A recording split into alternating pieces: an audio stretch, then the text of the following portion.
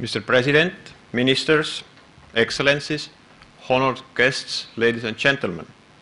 As the representative of Enterprise Estonia, a foundation of promoting Estonian entrepreneurship, innovation, export, and foreign investments, I am delighted to see this conference taking place in Estonia, a country of many pioneering solutions in the e-governance. This conference is an excellent platform for sharing the experience of participants bring from their home countries. On many occasions, we can say that internet, wireless and paper-free thinking has found broad support among the people and businesses of Estonia. This reality is fostered by innovative companies exploring possibilities to provide new and amazing services on the one hand, but also by the openness and adventurous minds of many users who are eager to try out new solutions.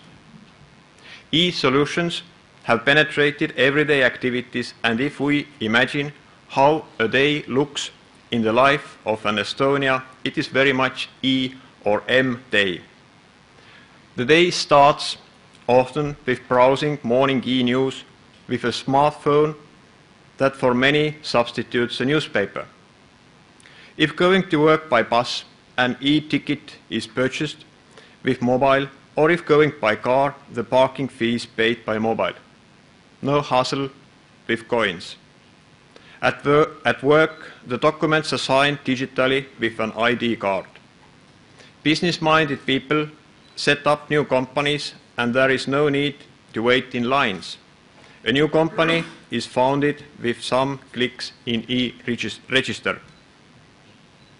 If you feel like seeing a doctor, a time is booked in internet, and if medication needed, an e-prescription is made available in chemist's computer.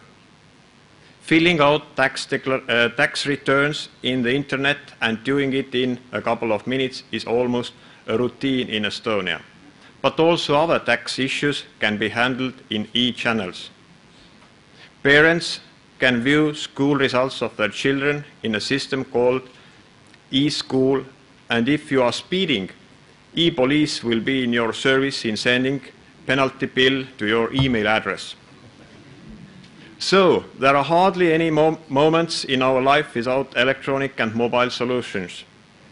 The number of users of different e-services is increasing, and the next big task is to guarantee well-functioning, secure and reliable systems to manage the floods of users. I hope that following 3 days, presenting and discussing e-governance and e-solutions will inspire you, but will also leave time to discover real Tallinn. Thank you.